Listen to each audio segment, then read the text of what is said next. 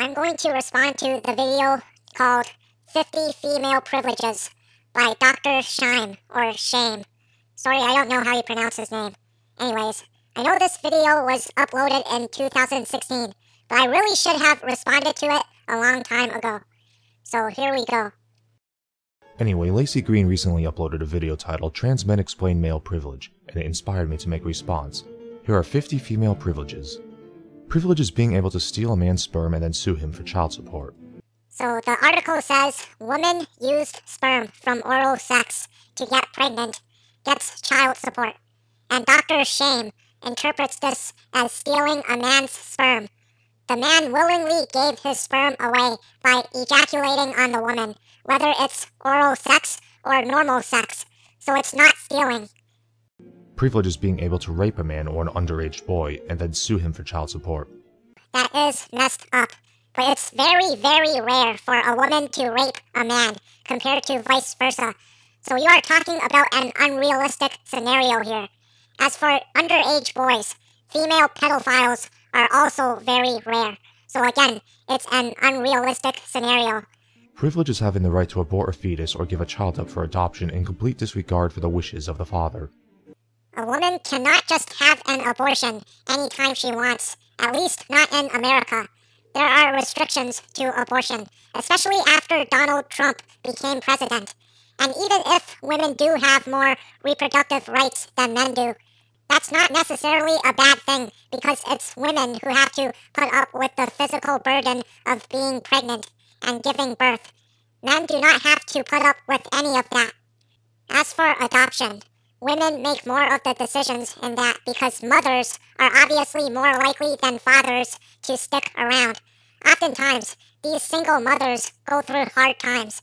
Maybe more men need to take responsibility of their children and not leave their baby mamas single. Then these men will not have to worry about child support or adoption. Privilege is being able to declare a man to be the father of your child without any proof and having it be his legal responsibility to prove that he isn't the father.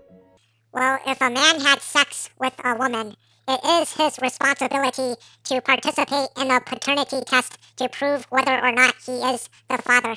Privilege is being able to sue a sperm donor for child support. I just watched a YouTube video about this. This case was a result of a mistake in the papers, and in the end, this man did not have to pay child support. Privilege is having the power to opt out of parenthood. Privilege is actually having reproductive rights. I already went through that. Privilege is having people assume you're an innocent victim in cases of domestic violence, even though half of all domestic violence is reciprocated, and women account for 70% of non-reciprocated domestic violence perpetrators. The most severe domestic violence is usually perpetrated by males to females. For every man killed by his intimate partner, at least 3 women are killed by theirs. These are the statistics. Yes, women can commit violence too, but when men commit violence, they do more damage, and women are weaker than men are. Those are the obvious reasons to why some people are rightfully more concerned when a woman is abused compared to when a man is abused. Privilege is having access to abuse shelters even when you yourself are an abuser and your victim is denied access because of his gender. Like I said, women are the vast majority of victims of severe domestic violence, and they are weaker than men are. So of course, women need more help than men when it comes to this. Privilege is not having people assume you did something to deserve it if you are a victim of domestic violence. Really? When do you see women saying male victims of domestic violence deserve it? If anything, I sometimes see men disrespecting victims of abuse. On YouTube, for example, when there is a video of a woman who was a victim of domestic violence. Not all the time, but sometimes I would see comments written by men saying she deserved it. Women must be kept in line. She must have cheated. Like some of the YouTube comments towards Christy Mack after she got beaten by War Machine. I even see men writing comments admitting to and bragging about beating their girlfriends or wives. I'm not sure if they are just trolling, but it still signifies that these men do not condemn abuse. I don't see women writing comments saying he deserved it when they see a man being a victim of domestic violence. I don't see women writing stuff like, men must be kept in line, or he must have cheated. And I have never seen a woman bragging about beating her boyfriend or husband. Privilege is not being laughed at if you are a victim of domestic violence. Like I said, I have seen men on YouTube making fun of women who were abused. Privilege is not being laughed at if you are a victim of rape. As I mentioned earlier, it's very, very rare for a woman to rape a man, so it's an unrealistic scenario. Privilege is being 1/3 as likely to be a victim of homicide. And being 1/10 as likely to commit homicide, it's mostly men killing people. Women are only about 10% of all murderers, so if they are about 20 to 30% of the murder victims, that's still unfair to them. Privilege is being 1/4 as likely to end up homeless. Yes, males are more likely to be homeless, but are less likely to be victims of sex trafficking. Privilege is being 1/4 as likely to be a victim of suicide. Some research say that women are more likely to attempt suicide, but men just succeed with it more. Anyways, men and women handle depression differently. Women are more likely to express how depressed they are, and many of them go on antidepressants, which isn't a good thing. Men, on the other hand, do not talk about their feelings until the last moment, when they decide to end it all. If you are depressed to the point of having suicidal thoughts, you should really communicate to others about it, so they can get you help. Privilege is being 1/5 as likely to be a victim of a hate crime if you are homosexual. Yeah, and it's men who commit hate crimes against other men for being gay. Lesbians can be mistreated as well, but even if they are less likely to be hated than gay men are, they are still disrespected and objectified by straight men in pornography, for example. Even if a straight man is nice and accepting towards lesbians, he may be that way for perverted, selfish reasons. Privilege is being 1/11 as likely to die doing your job. Men choose way more dangerous jobs on average, and they are more likely to take risks. Regardless, there are more workers' safety laws than before, and women are contributing to helping men in this regard. The majority of people who educate for and fight for workers' safety regulations are women, at least here in Ontario. Back in the old days, if a man complained about workers' safety, he would be told to man up and deal with it or get fired. That obviously wasn't right, but that was the result of a toxically masculine patriarchy, which have sort of subsided nowadays, hopefully. Privilege is having the health issues that affect you get disproportionately more public funding. Breast cancer is actually worse than prostate cancer. Breast cancer kills way more women than prostate cancer kills men. Breast cancer affects a lot of women at a young age, while prostate cancer mostly affects elderly men, and it's very rare for a young man to get it. For prostate cancer, it can take up to 15 years to metastasize, that doctors often don't pay attention to it over other health problems an older man has. With breast cancer, metastasis happens way quicker. This is why breast cancer gets more funding and is treated more seriously than prostate cancer. Privilege is having it be illegal for your genitals to be mutilated when you're a baby. I am against male circumcision, and I'm sure most feminists are as well. Hopefully one day it will be banned, but female circumcision is considered worse because it has worse health effects and complications. Privilege is paying less income tax. It can have everything to do with the earnings gap, but just because men pay more taxes on average does not mean women are more privileged or live better lives than men do. Privilege is paying less for car insurance. Well, women pay more for health insurance. Privilege is not being forced to sign an agreement saying you will go to war and get maimed or killed if the government tells you to, just so you can get a driver's license or to qualify for federal aid. Men are the ones who started all these wars in this world, so it's not women's fault or responsibility that men are forced to participate in them. All these wars seriously need to end permanently. Privilege is not being considered disposable or being expected to be willing to sacrifice yourself for the sake of somebody else just because of their gender. It's mostly traditional gender roles and the patriarchy that shames men for not being brave. Privilege is having it be socially unacceptable for your partner to hit you even if you hit him. Like I said earlier, men are stronger and can do more damage, so they have a greater responsibility to not hurt women than vice versa.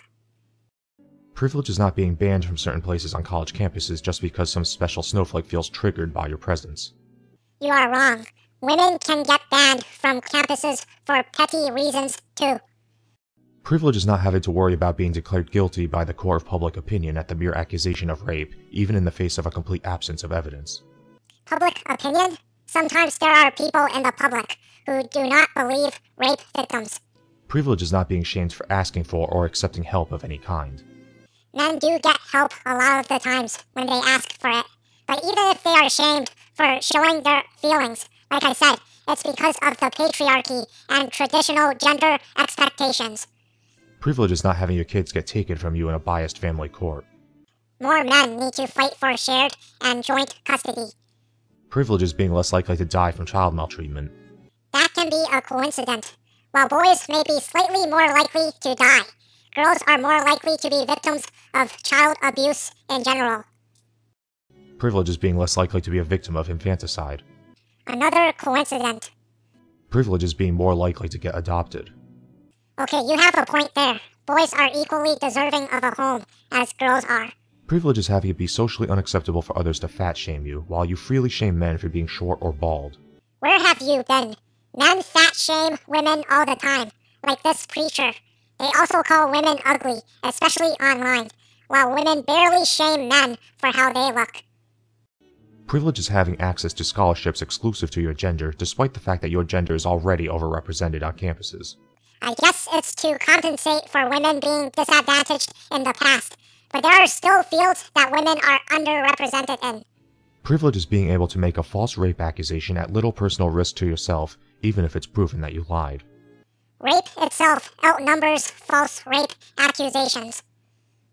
Privilege is not having your natural behavior be pathologized in school, resulting in you getting put on behavior-altering drugs. While I disagree with putting children on drugs, this has nothing to do with gender or being a boy. It has to do with ADHD and learning disabilities. Privilege is getting more lenient sentences for equivalent crimes. I have seen women get ridiculous sentences, and I have seen men get lighter sentences than they deserve. Privilege is living 5 years longer on average. As I said, men take more dangerous risks, even when it's unnecessary. That's why men are more likely to die and skew the life expectancy statistics. Privilege is having lower standards to live up to. Actually, sometimes women are judged more harshly for their resumes and cover letters than men are. Privilege is having society sympathize with you and not see you as a deadbeat or a loser if you are unable to support your family. What are you talking about? People, especially MGTOW men, shame single mothers all the time. They don't talk about the deadbeat dads. Privilege is being entitled to sympathy and having your feelings coddled instead of being told to woman up or to take it like a woman. I already explained why men are shamed for showing their emotions. It's because of patriarchal standards. Privilege is not having your employment rate be in steady decline for the past 6 decades. That's because men have always been in the workforce, but as time moved on, more and more women are joining the competition, which isn't a bad thing. There just needs to be more jobs. Privilege is being less likely to get laid off during a recession. It depends on the job. Privilege is having people actually care when you are a victim of discrimination. I guess it's because women have a history of being discriminated against, whereas men were always the dominant ones in control, and they still are for the most part. Privilege is not having people assume you're a pedophile if you're a teacher, daycare worker, or pediatrician. I don't see male teachers getting accused of being pedophiles, unless they actually behave like one. Privilege is not being expected to pay for anything when you go on a date. Again, it's due to traditional gender expectations and social norms that were enforced in the past. Privilege is being less likely to suffer from Down syndrome, cerebral palsy, autism, ADHD, and schizophrenia. In terms of health problems, there are disadvantages to being a man, and there are disadvantages of being a woman. Privilege is not having doctors lie to you about requiring spousal consent for you to get certain medical procedures. Blame it on the individual doctors who lie, but men really should know that they don't need spousal consent to get a vasectomy. Privilege is being less likely to be a victim of reproductive coercion. Men can coerce women too, just in different things. Privilege is having every little inequality you face be assumed to be caused by discrimination even when all evidence proves that it isn't, and then having said inequality overcompensated for by policies which give you unfair advantages. Again, it's all due to a history of sexism against women. Privilege is not having attempts to address the issues being faced by gender be met with open hostility from universities, politicians and government entities, and well-funded organizations which ironically claim to fight for equality. Well, that depends on where you go. On YouTube, feminism is obviously met with a lot of hostility, while men's rights activists are met with open arms. So that's 50 female privileges. If you can think of any more privileges enjoyed exclusively by women, list them in the comments below, and don't forget to like this video, share it, watch my other videos, and subscribe. Although some of the things you said were true, Dr. Shaym, none of the things you said prove that women are privileged compared to men, apart from the statistic in which boys are less likely to be adopted than girls are. Men are still very much privileged compared to women, and I talk about this in my videos all the time. You made a considerable attempt, Dr. Shaym, but in the end, I have put your narrative into the ground.